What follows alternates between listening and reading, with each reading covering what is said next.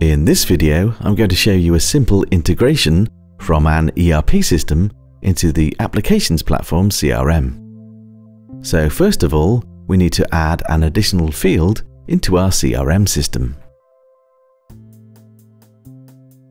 To do that, all I need to do is design this page, drop a new field in, choose its type,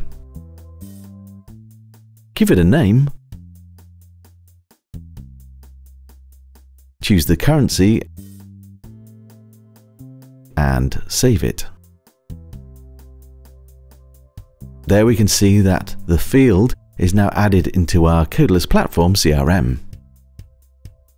Now to populate that field, we need to go across to our Business Process Automation platform.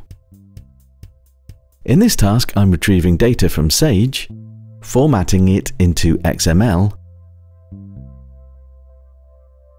and the final step here is to push this into Applications Platform CRM. So, in with the tool, connect it to the XML, which is the connection, choose the object. What I'd like to do is update. I have my fields from our accounting system, and on the right hand side I have my fields in the Applications Platform CRM.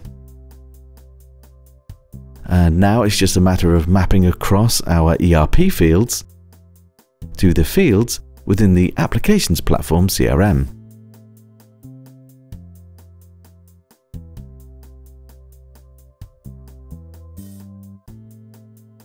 So if we have a quick look in our ERP system and we choose one of our accounts, we can see here that Abbey Retail Limited have a current balance of £16,000. In our CRM system, there is nothing in there at the moment, but if I just refresh this screen, there's the balance brought across from our ERP system.